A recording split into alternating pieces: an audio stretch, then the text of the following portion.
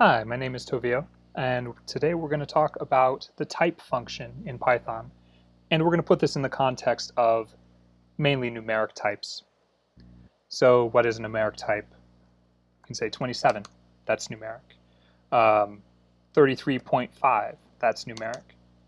And we can kind of consider true or false to be numeric. And let's think of, let's just leave it at that. And we'll get into other types later.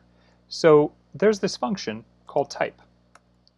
And what type will do is it will tell us the data type of a given value. And here we've got 27 as a value, right? I'm going to go ahead and comment these out. And let's just look what line 1 gives us when we print. Class int. So this is an integer, right? And we can see that int represents integer here. Now, let's look at the type of 33.5. So, class float.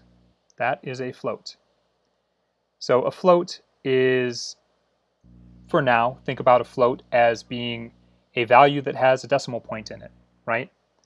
And I'm going to change this. I'm going to change it to 27.0, okay?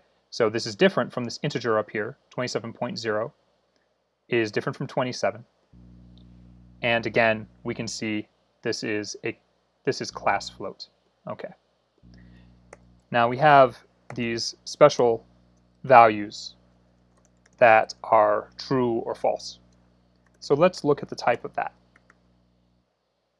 The type of true, it's a bool. And what that means, bool is for a Boolean, and this is a data type that can only have one of two values, true or false. And implicitly, we can think of true as being related to 1, and we can think of false as being related to 0. So let's just, to be complete here, let's look at the type of false. If I run this, sure enough, it is a Boolean.